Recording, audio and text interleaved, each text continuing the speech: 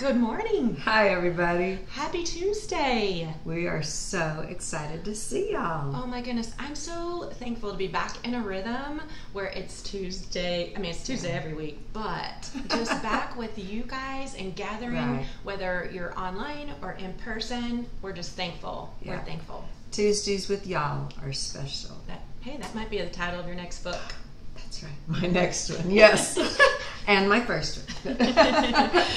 Well, let's get right in. Jamie, remind us what we talked about last week. Well, last week we talked about how God is at work for our deliverance. Yes. And we pointed out that sometimes God delivers us from the storm. Mm-hmm. Sometimes He delivers us to Himself in the storm. That's right. And sometimes He delivers us through the storm. Such a great reminder, you guys. Yeah. He's always with us. And we hope that God showed you something last week that He was doing in your life for deliverance. If you're online, feel free to share in the chat. What is God up to in your We life? would like to hear from you. We would. But before we go any farther, let's start with a prayer. Absolutely. Will y'all pray with me? Father God, thank you so much for the way that you love us. Thank you that you are faithful. Thank you that you are our deliverer. Lord, we forget that sometimes, and we get so overwhelmed with life that we either forget or we think that you're going to deliver a certain way. And so, Lord, thank you that your ways are higher than ours, that you love us so much. You know what is best for us. So help us just to trust you in that. Lord, thank you for each woman that is joining us in this series. Thank you for reminding all of us, including Jamie and myself, that you are at work. Lord, we are excited and expectant to see you working in our lives. So would you be with us today as we study your word? Lord, we are just praying that every woman would have an encounter with you today. Thank you so much for your son, Jesus, and it's in your sweet name that I pray. Amen. Amen. Amen. Yeah. Okay, ladies, today we're going to be talking about God is at work in our relationships. And we've been using the analogy of people immigrating from the kingdom of the world into the kingdom of heaven. Mm-hmm. We've stated that the customs and the ways of relating to others in the kingdom of heaven are different than they are in the kingdom of the world. Yeah. So Barbara, how would you characterize relationships in the kingdom of the world? In the kingdom of the world, I think we draw close to people who think like us, people who have the same opinions, people who maybe like the same thing. Like, we're in the kingdom of the world, we're not really looking for somebody that's going to challenge us necessarily, right? I think that in the kingdom of the world, it just looks different. Yeah. Because, I mean, in the kingdom of the world, people are saying, what can you do for me? Right. That's just the mindset. It's primarily focusing on myself. And what keeps me comfortable, what makes me feel affirmed. Right? Yeah, absolutely. And again, don't challenge me. Don't expect me to stretch or grow. Right. You know, people expect that relationships should either be mutually beneficial or that the benefits are going to weigh in their favor. Yes. Yeah. And when if that's what you're looking for, no kidding. When I'm operating in my natural self, that's what I want. Yeah. So, I mean, even Jamie, you'll see marriage vows that are being rewritten today, you know, a little more away from the traditional way. It'll say, instead of saying, as long as we both shall live, it has sometimes been written in the world, as long as we both shall love. Yeah. As long as it works out well for both of us. So the world is telling us, look out for number one. But that's not acting like citizens of heaven. Well, if we're citizens of heaven, it looks different. Okay. It's thinking, well, what did Christ do for me? How can I show somebody else who Christ is? So. Okay. So what can you do for me versus what did Christ do for me? Right. And because Christ did that for me, how does that change what I do for you? Wow. Right? Well, let's talk about that. So let's look at this. Paul gives us something to look at in Philippians 2, verses 1 through 4. So let's start there. Is there any encouragement from belonging to Christ? Any comfort from his love? Any fellowship together in the Spirit? Are your hearts tender and compassionate? Then make me truly happy by agreeing wholeheartedly with each other, loving one another, and working together with one mind and purpose. Don't be selfish. Don't try to impress others. Be humble, thinking of others as better than yourselves. Don't look out for your own interests, but take an interest in others too. Wow. There is a lot packed in. There is a lot. You're right. And you know, the most natural thing is to look out for our own interests. Right. I don't know about y'all, but that is not something, unselfishness or not trying to impress people with how great I am or how important I am or whatever. Those things don't come naturally to me. If you want to test, think about the last time someone showed you a group picture that you're in. Right. Yesterday. Whose image do you look? What determines whether it's a good picture? You know, for how I look in it. Right. You know, that's the big determiner. Exactly. But kingdom people are living with supernatural power. Right. That's right. And just to give a little definition to that, Jamie, God has given us access to Christ's attitude. Yeah. Okay? In that passage we just read, it says, any fellowship together in the Spirit, it's our partnership with the Holy Spirit. Right. And that encouragement that we get from that partnership, that's what enables us to have the same attitude as Christ Jesus. But we have to think about it and we have to work at it, and it's a discipline. Yes, that's exactly right. You know, Philippians 2:5 says, you must have the same attitude that Christ Jesus had. And it's encouraging to me that we have access to Christ's attitude because we are in fellowship with his Spirit. That's right. It's a partnership, And the reason we're able to do it is because God is providing us access to the power and the encouragement and the fellowship that he has with us. So another way of saying it is Jesus is our role model. Paul quotes a Christian song that the Philippians knew. They knew it well. Yes. And you know, that's kind of one reason why, Jamie, we've created a playlist for this series, is to remind us that God is at work. When we listen to that worship music, oh my goodness, when we listen to the lyrics, it's keeping our minds in line with Christ and his attitude. Yes. Yeah. And I was telling you on the way over here this morning, I was just not living in the kingdom of heaven. I'll just say that. And I was just anxious about what we were going to say today. I wasn't sure I was prepared enough. And you emailed me the playlist for God is at Work. And I started listening to it. And it was like the Holy Spirit just downloaded his peace to me as I was driving over. And I want us to take a moment to realize that God is always at work, which is why that playlist was sent to you at the time it was, right? Yeah. I mean, God is orchestrating all of those things, and he uses us to encourage one another. Yes. So, Jamie, let's read in Philippians 2, verses 6 through 11, okay? It says, though he was God, he did not think of equality with God as something to cling to. Instead, Jesus gave up his divine privileges. He took the humble position of a slave and was born as a human being. When he appeared in human form, he humbled himself in obedience to God, and he died a criminal's death on a cross. Therefore, God elevated him to the place of the highest honor, and he gave him the name above all other names, that at the name of Jesus, every knee should bow in heaven and on earth and under the earth, and every tongue declare that Jesus Christ is Lord, to the glory of God the Father. Wow. That's a great role model. That is a great role model. And he's not just the role model, he's the power giver too. That's right. That's right. And he's reminding us Paul is reminding us in this passage to look at Jesus as that model and to emulate that. Yeah. And so it says he took the humble position, right? Yes. So let's talk about that. What is humility? Humility is a conscious decision to place yourself underneath someone else.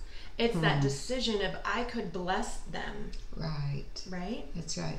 And the way our world has been acting lately, we see people on every front standing up, fighting for their rights, fighting that they get everything they deserve, fighting to be in the place that's as high as they could deserve. And yet he says that's the opposite of what Jesus did. Right. He could have said, I'm equal to you, Father. I'm as much God as you are. But he didn't do that. It says he gave up his divine privileges and he took the humble position. Being humble isn't putting yourself down and saying, I'm not that good. I don't deserve that. Refusing to accept a compliment. C.S. Lewis said, humility is not thinking less of yourself, but thinking of yourself less. That's good. He knew what he was doing. He knew what he was doing. I think humility, if we're talking about humility, we need to ask God, to show me. Like, each of us needs to ask God, how often am I having friction or disagreements with other people versus blessing them? Like, what's my focus? Is my focus that I need to correct them, or is my focus I need to bless them? Yes. Have you ever had one of those days, or maybe weeks, or maybe more, where everybody was just being so irritating? Never. I'm kidding. I'm kidding. I'm so kidding. Well, I don't know when it was, but it was when all three kids were home and everything, and life could just get crazy. And I can remember lots of times that I was walking around.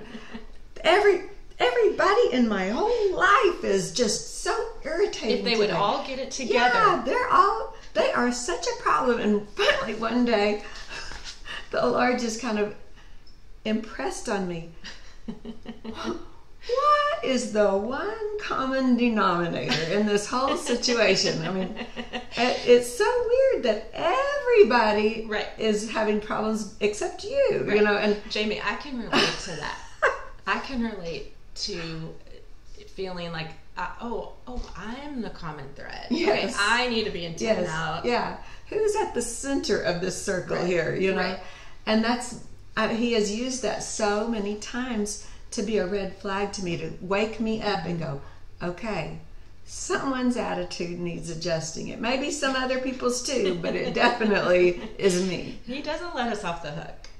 Because he loves us so much. That's right. So, Jamie, I think maybe we should take a humility quiz. That could be fun. Or painful, but we can do it. Yeah. Here, I'll start us out. Okay. Do most things need to be done the way I want them done? Well, sometimes I think my way is the best way, so... Well, if we didn't think it was the best way, we wouldn't do it that way. I guess so. But what did Jesus say? Or what did Paul say here? Make me truly happy by agreeing wholeheartedly with each other. Loving... He doesn't just say agree with each other. He says wholeheartedly. That's why we need the power of the Spirit. Loving one another and working together with one mind and purpose. Yeah. I mean, another question we could ask ourselves on this quiz, do I need to be the star of my stories? That kind of hurts. It does, but Paul reminds us, don't try to impress others. Wow. Yeah. We might step on our own toes here, but how often do I say, you're right, or I'm sorry before the other person says it? Or do we only say I'm sorry if the other person says it? But Paul says, don't be selfish. True, he does. How about this one? Do I frequently experience friction in ministries or friendship groups, small groups, or in my family? Is that something that's fairly common in my experience? Paul says, be humble, thinking of others as better than yourselves. Well, and finally, I think we could ask ourselves, do I get offended often? I mean, we are all going to face things that we disagree with, or that are offensive, or that we're convicted the Lord wants to use our voice in, right? Yes. But Paul reminds us, don't look out for your own interests, but take an interest in others too. Yeah. And Jamie, I think sometimes if I'm in a disagreement with somebody, it has really helped me. And again, I haven't done this for very long. I'm still growing and learning how to do this. But the Lord has gently reminded me at times, hey, remember, that's my child. Remember that that's my child and they actually love me. Yeah. And so even if you disagree with them or you have been offended by them, remember that they're my child. Right. And even if they don't love him, he loves them. That's right. In fact, you're not going to meet anybody today or any other day that Jesus didn't die for. That's right. And we need to treat people, even people that offend us or rub us the wrong way, as though they need to know Jesus loves them so much he died for them. That's right. You know, the gospel doesn't just call us to think a lot of things about Jesus. Yeah. It calls us to think like Jesus. Yes. And that is something that we can't do in our own strength. Absolutely not. Thank goodness. Thank goodness God is at work to help us do that. That's right. And relationships are hard. But ladies, God didn't expect us to do it alone, right? Yeah, so let's talk about that. If we're going to be a model citizen of the kingdom, Jamie, then we're going to follow Christ's model. Right. So let's dive into that. As we become more like Christ and our attitude looks like his, God is inviting us to work with him as he works in us. We keep talking about that, but this is a partnership. Yes. Right? Yes. So in Philippians, if Philippians is open to chapter 2, let's read verses 12 and 13. Paul says, "Dear friends, you always followed my instructions when I was with you, and now that I'm away, it is even more important. Work hard to show the results of your salvation, obeying God with deep reverence and fear. For God is working in you, giving you the desire and the power to do what pleases him." It's not about us. That's right. It doesn't depend on our strength, our willpower, or our goodness even. Right. It depends on God giving us what we need. Girls, we're not working to be saved, but we're working because we are already saved. And we want to lean into this new identity God has given us. Right. And let me just free you up. This is not in the outline, Jamie, but like, we also don't have to save other people. Well, that's right. We can trust that God is doing that and working in them also. That's right. Right? That is exactly right. So we keep kind of coming back to this analogy of an immigrant, right? And we are immigrating into the kingdom of heaven. So an immigrant, they can live in their new country for many years, but they might stay on the fringes. Right. They have to figure out, how do I navigate a new culture? Right. How do I navigate a new system that's maybe more free than the one I came from? Right. How do I learn how to fellowship with people and find fruitfulness in this whole new system, right? They're better off than they were in their old country, but they still are trying to navigate how to live in a new space, in a new culture. That's right. And they could come in from this dangerous place and they're safe right then. They're safe the minute they get here. Right. But they might just hide away, insulated from everyone else in that new culture, you know, and not enjoy the freedom and the fruitfulness and the fellowship that's there. Right. They just kind of live as a hermit over here. That's all they know. That's all because they haven't ever learned how to relate in this new way, the new ways of this new country. Right. In the same way, when God does the work of making us citizens of heaven, we're immediately, immeasurably better off. We're saved. That's right. As soon as we give ourselves to Jesus, But God's desire for us, his best for us, is that we all learn to live as citizens of heaven while we're still here on earth. Right. That way we can start enjoying the freedom and the fellowship and the fruitfulness of life in the kingdom of heaven right now. We don't have to wait That's right. till we go to heaven. Oh my goodness. We can live heavenly lives. And that's such good on news. And he wants us to experience that, right? Right. But he's not going to force us to cooperate. Right. He's not going to force us to live this way. Yeah. We have to make a decision to work with God. Yes. And let him work in us. I mean, praise God that we don't have to muster up the desire to work on loving people like Christ does. God will give us that desire if we're choosing to learn how to be citizens of heaven. Yes. Yes. Right? You know, that reminds me, I don't think we ever stop needing his help in all of this. Right. And but I was thinking about something that I could share, and because this happened a long time ago, I'm going to tell y'all. When you know how it is when your kids are in school, sometimes parents don't see eye to eye about things. They don't have the same opinions. They don't have the same approach to parenting, etc. Or, Jamie, a friend texted me last night from a school board meeting, a comment that somebody else said, and I couldn't even, you guys, like, it was terrible. Was it? I'm sorry. Yeah, so. Well, a lady and I were in a meeting, and it was just, we had sort of an uncomfortable moment. Nobody did anything sinful or anything, but it just made me not look forward to seeing her again, and I was driving down. I still remember where I was on the street and everything, and praying to the Lord as I was driving down the street. I was just like, that just really upsets me. I feel awkward about it and everything. And the thought came into my mind, you should ask her to lunch. I was like, no, you don't understand. I don't want a pleasant lunch conversation. No, you should ask her to lunch.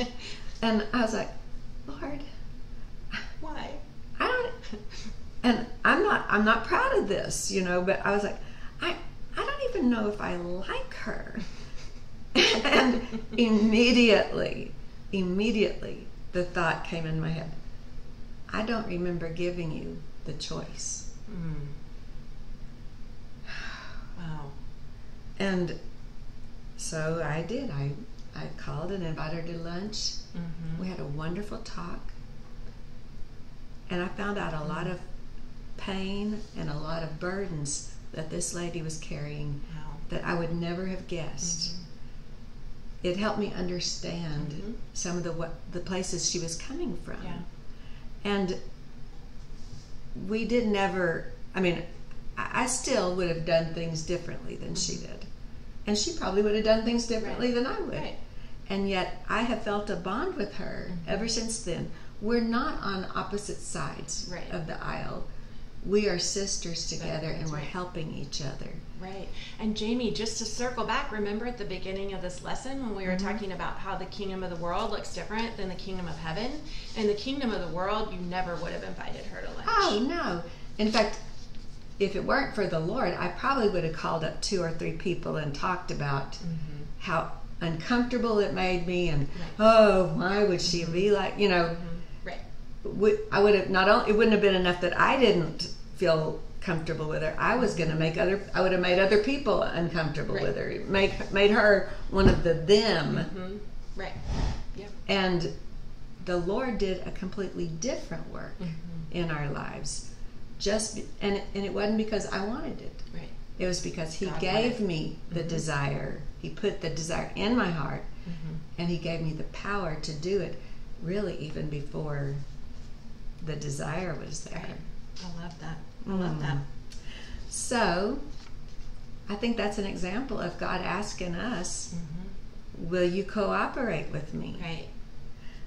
The unity that God wants among kingdom relationships is not a unity that's there because we all look alike or think alike or act alike or have similar backgrounds even. Just look for a minute at the differences between the people in the church right there in Philippi. I mean, you had men and women in a culture where men and women didn't really interact very much. Right. You had Roman citizens who were controlling the native people, and you had people who were occupied by the Romans. Right. They're in the same church. You had slave owners, and you had slaves. You had a Roman jailer, and you had former prisoners. Yeah. You know, I've heard it said, Jamie, too often we think that unity looks like uniformity. Yes. And it's not. That's right. You know, that's right. And God doesn't call citizens of heaven to maintain these kinds of relationships because it's easy. He knew it was going to be hard. In fact, you know, we often fail to live out this kind of restored relationship, even in the church. But I mean, there has been more division, more argument, more ugliness amongst Christians in the last, I'd say, 2 to 5 years even. Not just the last 12 months. Like, this has been going on for a while. Oh my goodness.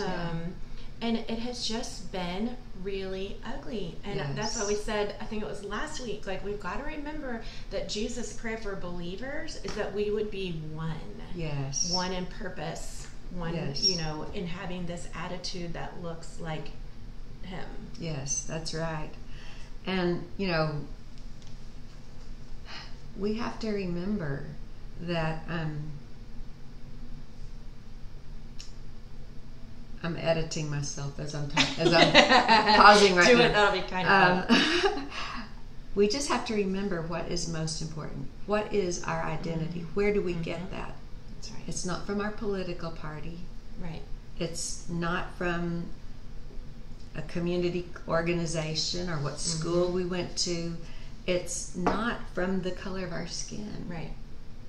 Our identity comes from Christ. That's right. And so everything else has to come from what he tells us to do. That's right. And the way he asks us to live.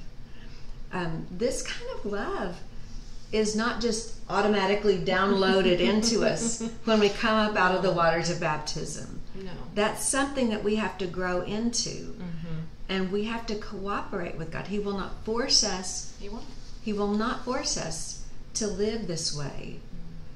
But choosing not to cooperate with him, it hurts the church. That's right. It hurts our witness. It hurts Absolutely. us. Yeah. It hurts us because we are losing out on the kind of love that God is offering us that no one in the world understands or knows. Right. And Paul gives us a really great example of what you just said in a real example, and a shout out that nobody really wants to get, but like it is in the book for everyone. So many times I've thought, wouldn't that be cool to have your name in the Bible? Well, let's see how cool it would be. In Philippians 4, verses 2 and 3, Paul says, "Now I appeal to Euodia and Syntyche. Please," like I can hear him saying, "Please, because you belong to the Lord." Don't forget that phrase. Because you belong to the Lord, settle your disagreement. Yeah. And I ask you, my true partner, to help these two women, for they worked hard with me in telling others the good news. They worked along with Clement and the rest of my coworkers, whose names are written in the book of life. Yeah. The reason he asks them to work this out is that they belong to the Lord. That's right. You know, when Jesus talks in John 17 about, this is how they will know you are my disciples, if you love one another. Right. He's not just talking about people who agree with you on every issue at church, or who vote like you, or who do things just the way you would like them to be done.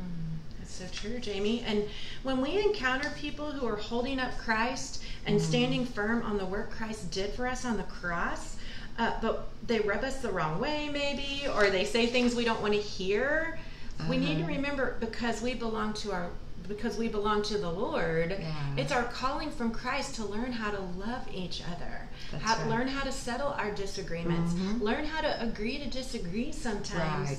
Because that's the most loving thing we could do. Yeah.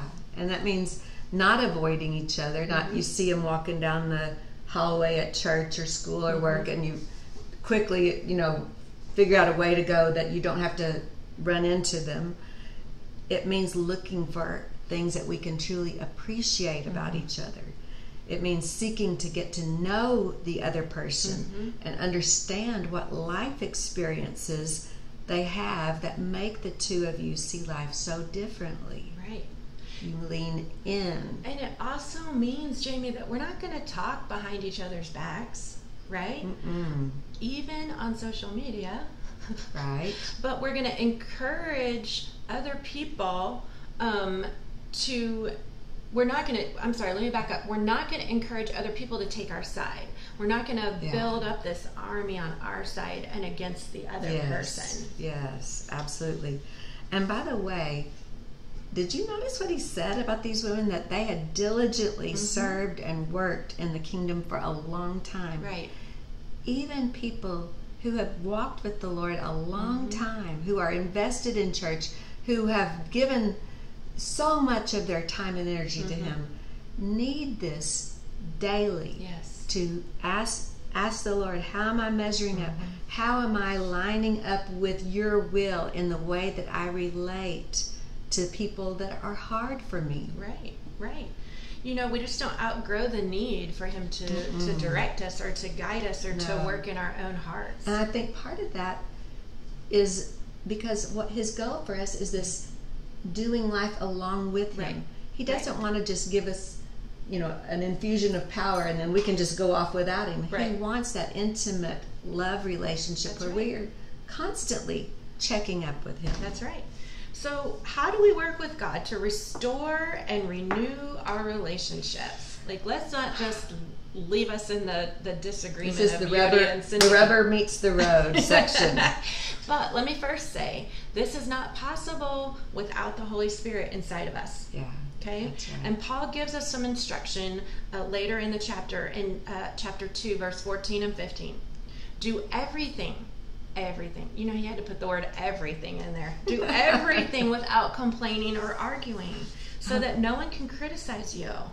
Live clean, innocent lives as children of God, shining like bright lights in a world full of crooked and perverse people. Yes. And I just think that stop complaining and arguing is such a great thought, because the truth is most of my problems that I complain and argue about are not because something is inherently right or wrong. Right. It's because I want it done my way. That's right. You didn't load the dishwasher the way I wanted you to. One day this week, Morgan buttered some toast, and I came along behind her and scraped excess butter off of it. Okay, what is that? Was it toast for her or toast for you? We were sharing it, but I fixed hers too. Church struggles, church disagreements, most of the time they're not about what is right or wrong. They're about how do I want it done, and it's different from how you're doing it. Most arguments are about who is in control of this situation, and I want control, right? Yes. It's more about control than anything else. And in most arguments, even if we're right about the issue, we could be wrong in our delivery. Absolutely. Right? And so the problem between these two women and the people in the church who took sides in the argument, because he wouldn't have brought it up if it wasn't dividing the church. Right. So they had an active participation in this too. And Paul is saying the problem is between these two women was not that one was teaching something wrong about Christ. If that had been the case, then Paul would have described that and he would have addressed that issue. So, whatever they were mad about, the biggest problem was not what they were discussing. It was how they were treating each other and putting themselves above the other person. Right. Now, I know that none of us has enemies because good Christians know not to have enemies. But if there is someone who makes your blood pressure rise just by thinking about the latest thing that he or she did, when we realize that there's a person we have in our life or on Facebook or social media who affects us this way, it's a good thing for us to stop and think about what the advice that we see in 1 Peter 5:5.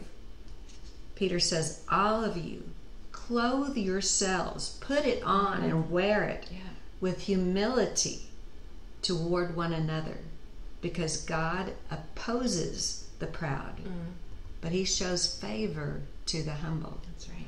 I don't want God opposing me.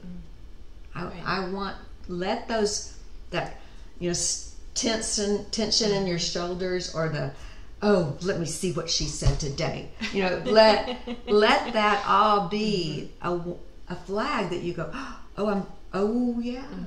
it's time for me to put on some humility right now.